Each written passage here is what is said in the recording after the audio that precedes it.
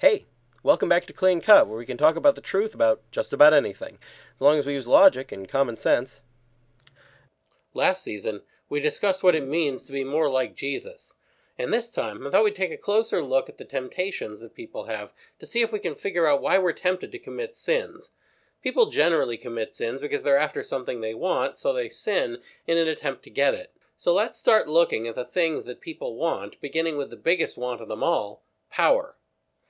As usual with these analysis videos, let's start off with a basic definition of power so that we understand what we're talking about, and the first definition on MW is helpful for our purposes.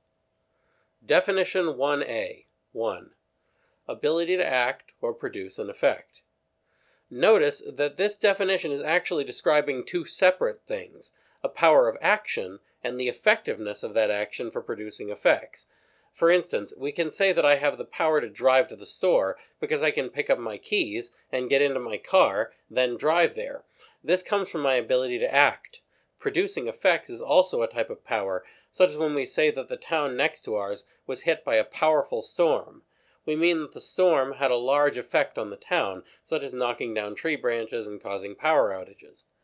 These two things show that there's a type of power which is a freedom, acting, and a type of power which isn't a freedom, the impersonal effects of a storm.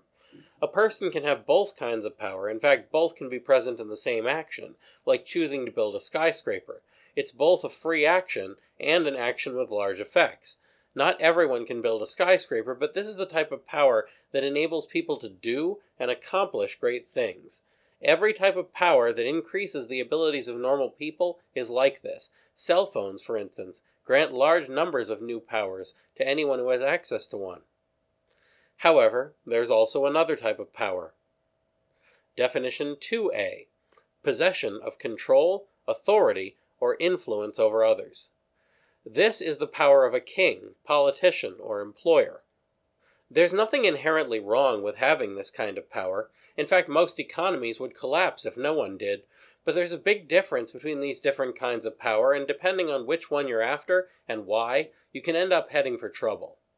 The first definition of power is about having the ability to do something. A man with no legs doesn't have the power to walk, while a person with a phone and some money has the power to order pizza for dinner. I have the power to make videos about various topics. These are real, objective powers that we have or lack. We can either do these things or we can't. By contrast, the second definition refers to influence, the ability to control others. A king of the Middle Ages could have a member of court expelled or imprisoned, or send his knights out to bully the local farmers if he wanted to.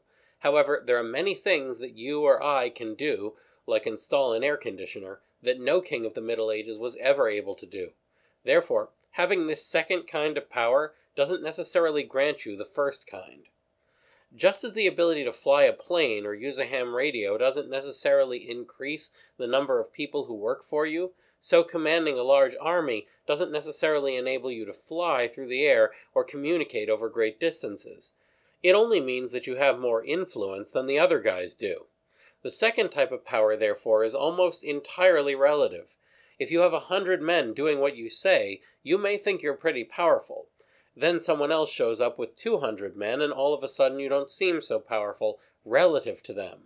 So these two types of power are quite different from each other, and mostly separate. An objective power and a relative power. Which of these is more of a dangerous temptation? Well, either one can be a dangerous temptation in a certain sense.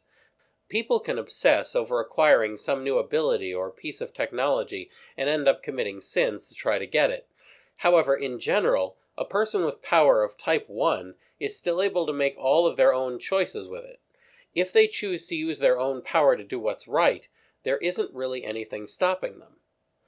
The second type of power, influence, carries with it a few dangers that the first type doesn't. First, people with lots of influence are often very vulnerable to pride, seeing themselves as superior to other people because of the influence they wield, which can lead them to make reckless and harmful choices, even oppressing those who work for them. Secondly, those with influence generally get it by enlisting the help of other people with influence, and that, in turn, requires them to make concessions to those people.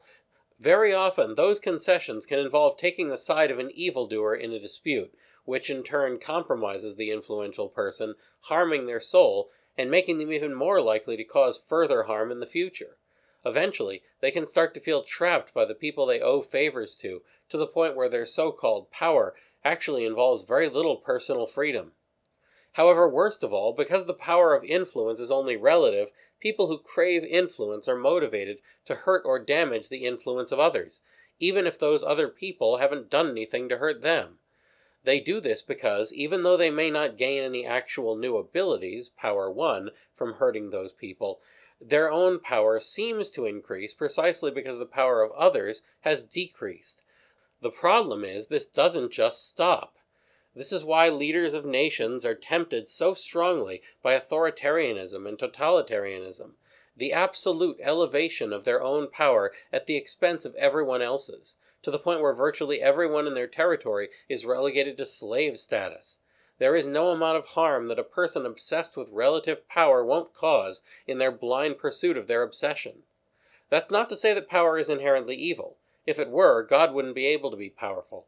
It's entirely possible for a powerful person to also be good, and as usual, the Bible offers some good examples of this. As it happens, there are two figures in the Scriptures who perfectly illustrate these contrasting types of power: the power to accomplish definite things used for good, and the power of immense influence relative to others used to oppress people. Moses and Pharaoh. In that period of history, there probably wasn't anyone who had such staggering relative influence as Pharaoh did. Thousands upon thousands of people were kept as slaves by him, seeing little or no benefit from the temples, tombs, and monuments they were forced to build. Pharaoh didn't force his slaves to work for their own good, but for his, and his only concern about the slaves were of how he could keep control of them and what to have them do next. His predecessor was the same, even being willing to throw male Hebrew babies into the river in order to keep their people under control. Their power was influence, motivated by greed and selfishness. Moses was different. He'd never had much power in his life. He'd been raised in Pharaoh's house, but it was always understood that he would never be a pharaoh himself. One day, outraged by the mistreatment of his people, he killed an Egyptian slave driver and fled to Midian, where he became a shepherd.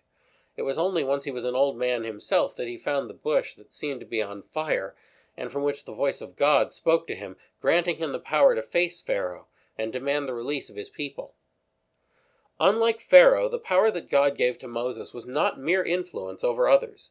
The miracles which God did for Moses brought plagues upon Egypt like nothing that had ever been seen before, then proceeded to lead the Israelite slaves to safety through a divided sea, and guide them through the desert with a pillar of fire, feeding them with honey bread that appeared every morning like dew, fresh water that sprang forth from rocks, and huge, miraculous gatherings of birds that were good for food.